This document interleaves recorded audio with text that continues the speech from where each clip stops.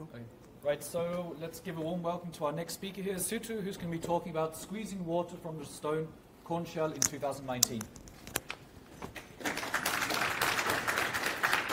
Good morning. Welcome to this talk. Let me start with a quick question. How many people in this room are C programmers? Raise your hand. C programmers. Do you program in C? So let's start with a C quiz. What does this code do?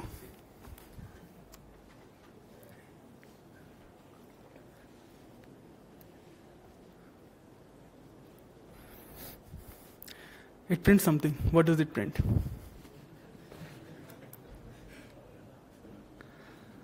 Unix. It prints Unix on std out. If you don't understand this code, it's fine.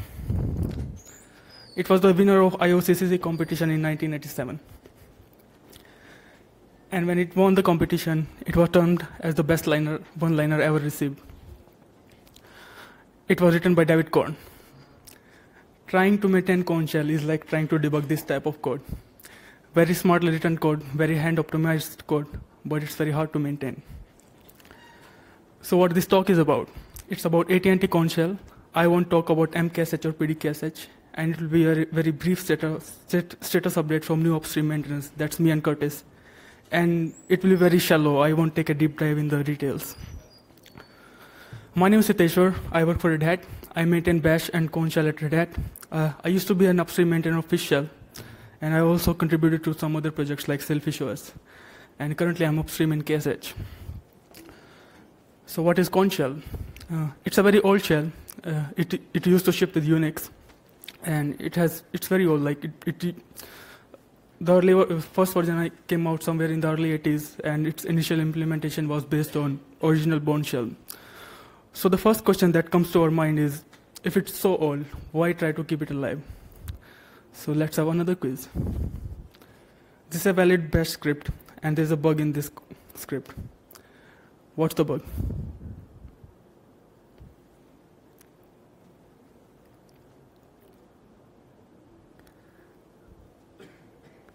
It should be trivial if you have programmed in Bash.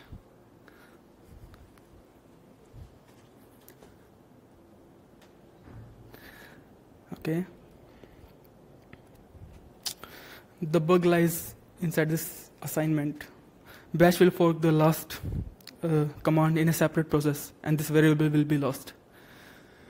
Why I'm showing you this code? Because if you run the exactly same script in KSH, it will work as expected. And it turns out that even though KornShell is slightly older than other shells, it still has a better language specification. It has support for discipline function, namespaces, compound data types, enums. It has better POSIX compliance, and it is still the fastest POSIX shell. Why I say this? Let's look at an example. This is a simple script. It runs a for loop like 10,000 times, and it runs a subshell inside the for loop. Bash takes like 2.9 seconds, G-shell 2.4 seconds, KornShell takes 78 milliseconds. It's so fast, but no one uses it. Why no one uses it? A few months ago, I was writing tests for built-ins, and I came across this bug. And I reported this bug in upstream. And when I reported it, someone responded on this bug report saying that exact same bug was reported 20 years ago to previous maintainers. They never fixed it. Why I'm showing you this bug? Because this is not the only one. There are many such bugs in the code. And I came in the scene somewhere in mid-2017, and this was the situation of KSH upstream back then. Previous developers have left. Code base goes all the way back to the 80s. It has old tooling, no revision control history, no comments in the source code, tricky code, bad test coverage, lots of old bugs. Everything seems wrong about it. How do you deal with it? How do you maintain the unmaintainable? And the answer is very simple. Don't change anything. Because the code is tricky and your test coverage is bad. Every time you attempt to make a bug fix, you will introduce new bugs. So how do you deal with it? Don't change anything. And do only critical bug fixes. And if you care about stability, this approach sort of works in practice.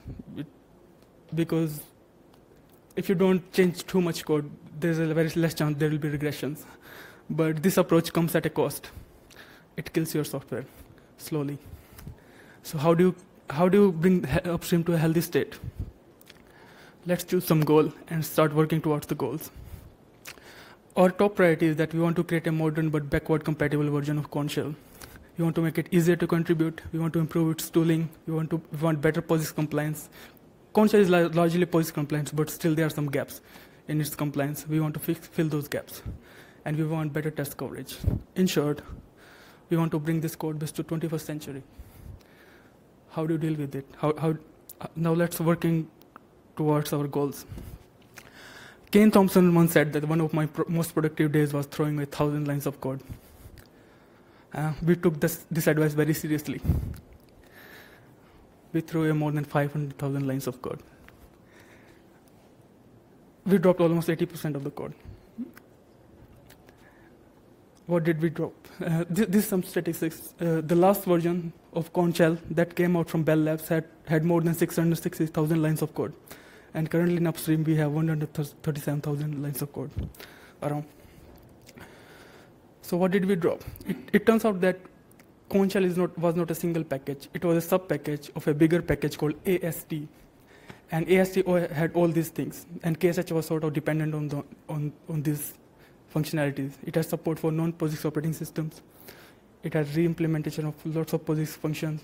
It had entire subsystems like VMLOC. It's a memory subsystem. It had its own AST-specific local subsystem. We threw it all of it, like 80%. This was constituting almost 80% of the code, and we just threw it away. We just took out the core subpackage, the subpackage, KSS subpackage out of this code. And we also threw away the old build system. The old build system was a combination of build system called nmake and a feature detection system called if feature exists. The build system was complicated. No one knew how to debug it. Builds were slow.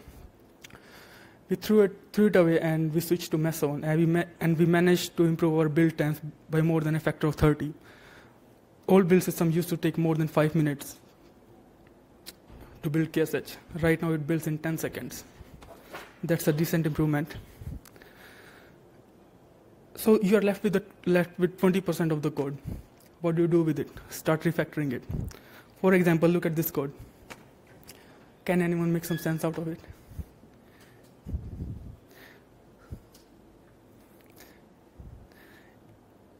It seems to be doing something strange, but it's doing something very simple. It's doing this. It's checking for paths under /dev directory. We refactored it.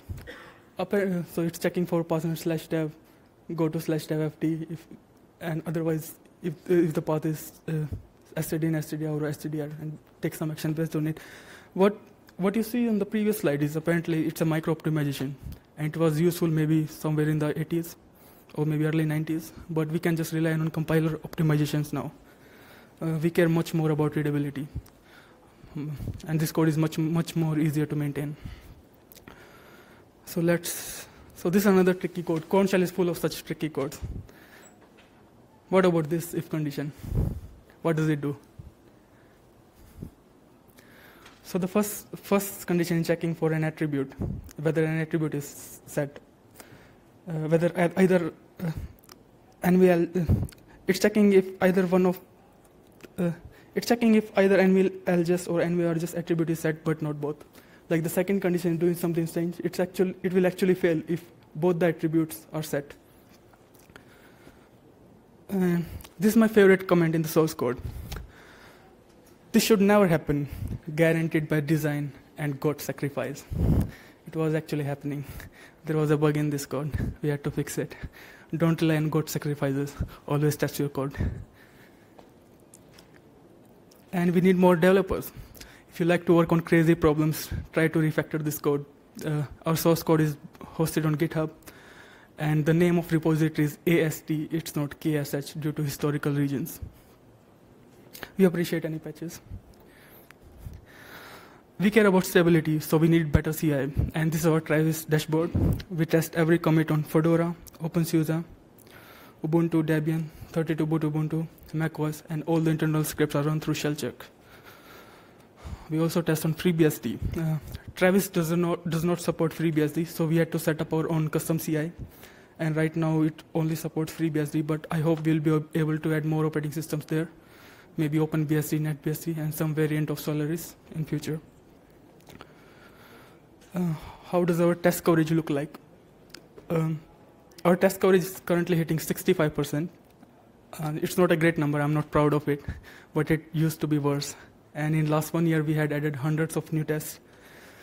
And this number is slowly going up, and it will get better in future.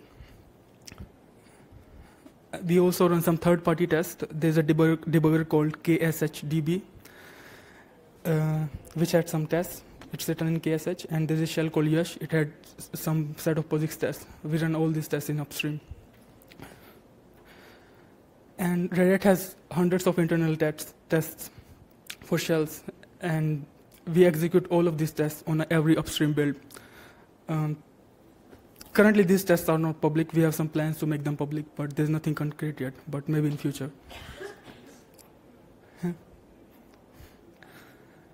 And we need more testers. If you want to help us in testing, please do. Please help us in testing in upstream build. We appreciate any testing, whether it's manual or if you want to help us in writing unit tests.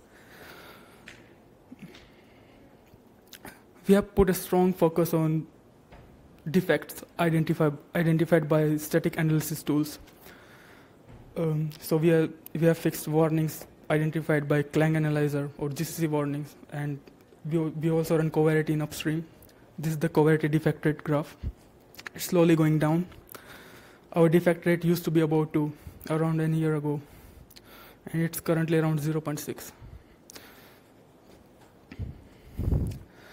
And last but not least, we made it simple to try. We are doing builds for RHEL and Fedora in Copper. If you use RHEL and Fedora, you can subscribe to our repositories. If you don't use RHEL and Fedora, if you use OpenSUSE or Ubuntu, you can subscribe to our OBS repositories. Both Copper and OBS repositories are updated on every commit in upstream. And we need more testers. Upstream, there are hundreds of Linux distros, and there are different BSDs. We can't deal with every one of them, so we need help from packages. You don't have to be a crazy packager. You have to. It's very easy to build KSH. You have to run these 2 commands, and it should be ready. The build should be ready within 10 seconds. This is my last slide, and I'm going to ask a very relevant question. And the question is it too late to make a change? And the answer to this question is really a matter of perspective. It's really up to if you believe in making a change or not. In my previous slides, I showed you a 20-year-old bug. This is the fix for the bug. We fixed it after 20 years. And this shows the attitude of current maintainers. We don't care if a bug is 2 days old or 2 decades old. We just fix it. And we realize that we have taken over a very big problem. It seems like an impossible problem. 30 years old code, no Git history, bad test coverage, tricky code, no comments in the source code. It seems impossible that we will be able to deal with all these problems. And it seems impossible that we will ever make a release. And it seems impossible that people will start using KSH again. But in reality, when things start happening, impossible slowly becomes possible. Thank you for listening.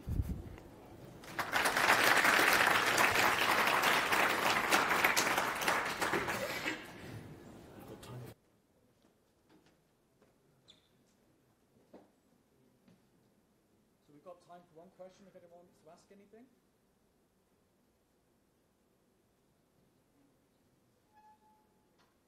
Then, like to say,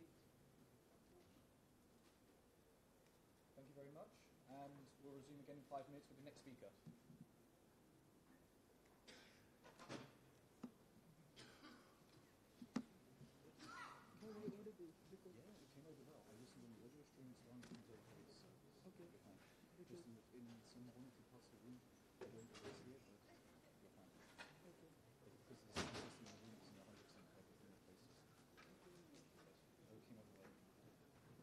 Because I have trained in Linux and